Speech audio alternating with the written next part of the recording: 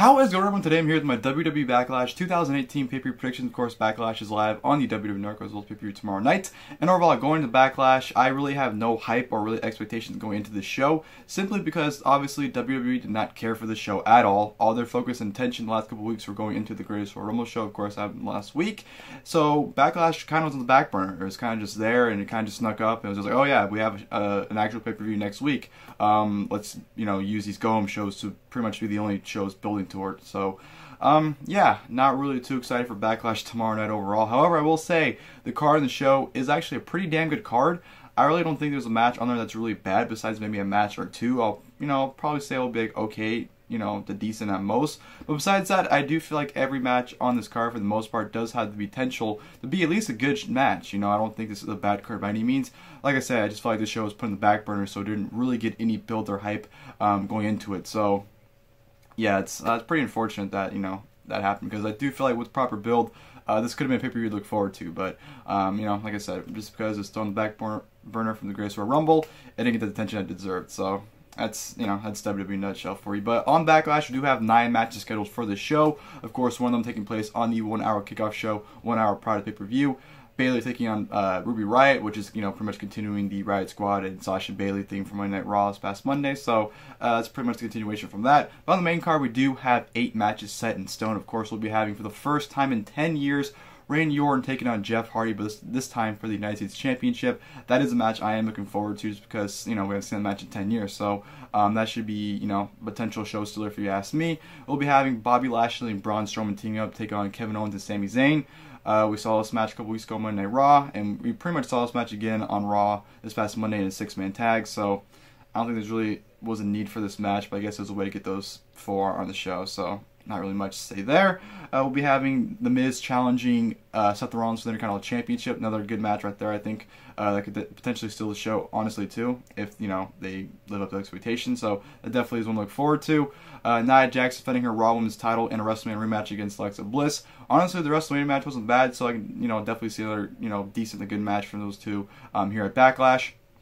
Speaking of women's title, Carmella defending her SmackDown Women's title against Charlotte Flair. Not really too sure what to expect from those two, honestly. I don't know. I'm kind of iffy on it. I'm not really too sure how Carmella can fare on her own, especially against Charlotte. So maybe Charlotte can get a good match out of her, but I'm not really too sure about how match quality it would be. Bryan having his first pay-per-view singles match since Roman Reigns, I believe, at Fastlane 2015. So yeah, in over 3 years, taking on Big Cass of all people.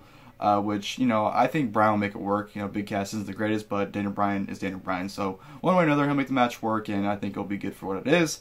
Roman Reigns taking on Samoa Joe, which I'm pretty excited for, just because I've been waiting for those two to have a pay-per-view match. They've always had a lot of matches on Raw, and I think ever since they started pretty much feuding on and off since the summer of last year, everyone's been dying for a pay-per-view match between the two of them. So, the fact that we're getting it here is very exciting. So, Samoa Joe, Roman Reigns, they'll definitely tear the house down and potentially steal the show. So, I'm definitely looking forward to that match on the show. And then, of course, we'll be having AJ Styles defending his WWE Championship in a WrestleMania and Greatest Royal Rumble rematch against Shinsuke Nakamura, but this time in a no disqualification match.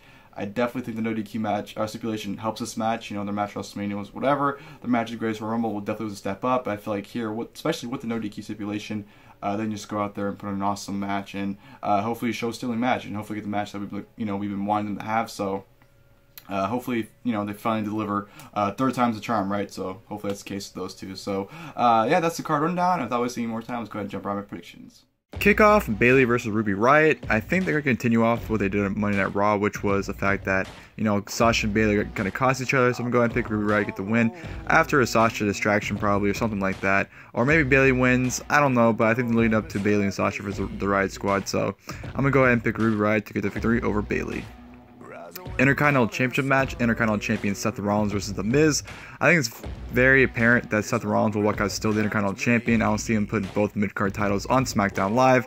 This should be a good match though. Him and Miz has some good chemistry, so I can, fully expect a good match between both of them here. I'm not really sure where Miz goes afterwards, but Rollins has been having a great reign as Intercontinental Champion so far, so hopefully keeps it up, and has a pretty damn good match here. So my pick here is definitely for Seth Rollins to walk out still the Intercontinental Champion. SmackDown Women's Championship match, SmackDown Women's Champion Carmella versus Charlotte Flair. Honestly, I don't see Carmella losing the championship that soon, but you know, it is WWE, so it would not surprise me at all if they did give Carmella a short title reign and give the title back to Charlotte. But I think Carmella walking out champion is the right decision. Maybe the Iconics come out and, you know, help her retain, or maybe it's a DQ or count out finish. I don't know. But one way or another, I do expect Carmella to walk out of this match still the SmackDown Women's Champion. Braun Strowman and Bobby Lashley versus Kevin Owens and Sami Zayn. Honestly, Kevin Owens and Sami Zayn need this win desperately. You know, Strowman and Lashley have already beat them multiple times. And you know what? I'm going to go ahead and do a hard prediction to say that Bobby Lashley turns on Braun Strowman. I think Bobby Lashley will turn heel, turning on Braun Strowman, thus giving Owens and Zayn the win. That is my bold prediction for this match. Besides that, I think it's too predictable for Strowman and Lashley to win. They don't benefit at all from it. So Owens and Zayn definitely need it. And like I said, I'm going to pick up Bobby Lashley heel turn, thus Owens and Zayn winning. Daniel Bryan versus Big Cass. You know, this match could go either way. I can see Big Cass winning it, but, you know, I'm going to go ahead and say Daniel Bryan wins. You know, Daniel Bryan just came back, and I don't think him losing already is the right decision.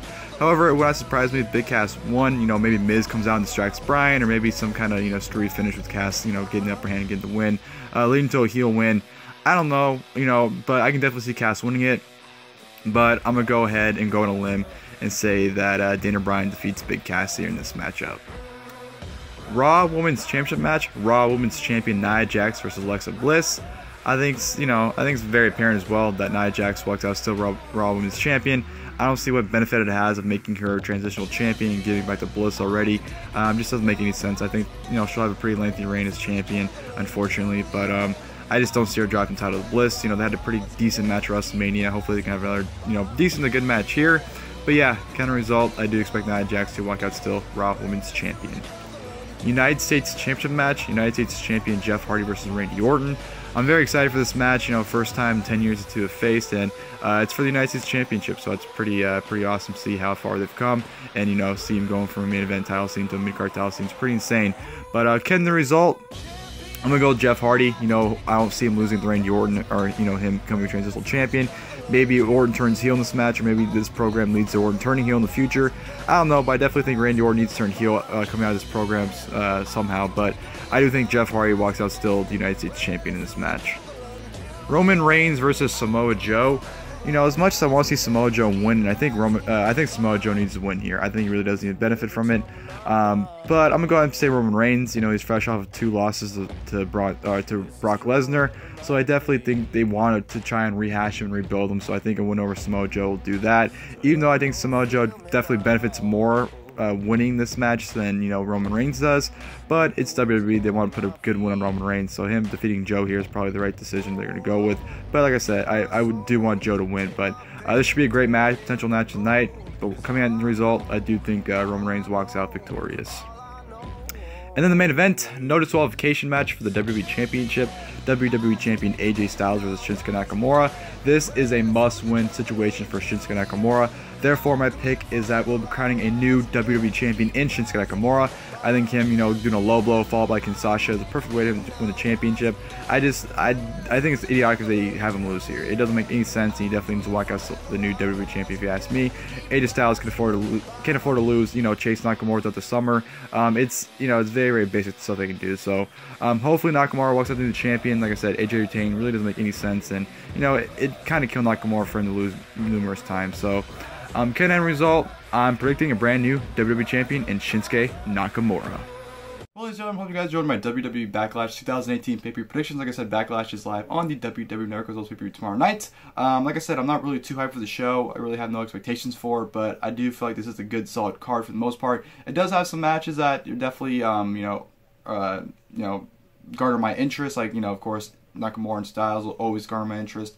Joe and Reigns, Orton and Hardy, you know, Miz and Rollins should be a pretty damn good match. So about half the card has my attention for the most part. So, you know, it's not a bad sign at all when half the card has your attention, because most of the time it's only like a match or 2, maybe 3 that garners your interest, and everything else kind of just there. So, like I said, good solid card, just never got the attention or build that it properly deserved. And especially considering this is the first non-Big 4 pay-per-view that is a dual brand pay-per-view. Of course, this is the first one pretty much going forward that it's going to be dual brand. So he thought they'd make it a bigger deal, but like I said, took the back burner to the Greatest Royal Rumble last week, so it is what it is. If you guys enjoyed the video, please like below. If you guys would like, leave your guys' predictions in the comment section below for the Backlash. And of course, to my review tomorrow night. I'll see you guys then. Thank you guys for watching the video.